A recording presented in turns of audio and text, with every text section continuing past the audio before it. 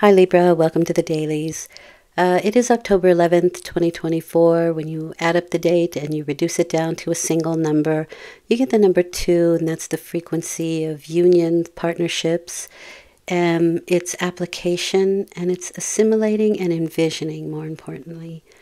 But it's a good number for date night, and it is a Friday, which is ruled by Venus, also a good planet for date night. That is love, beauty, fertility, workmanship.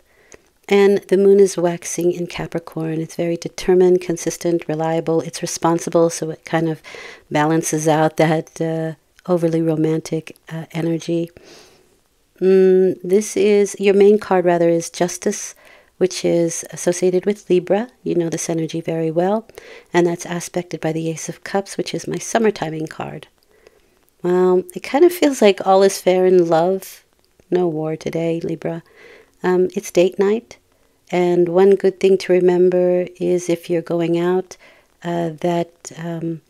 is what do you want in a relationship, and what will you receive back?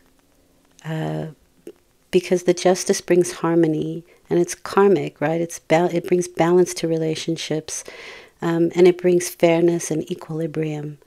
So there could be some new emotional beginnings.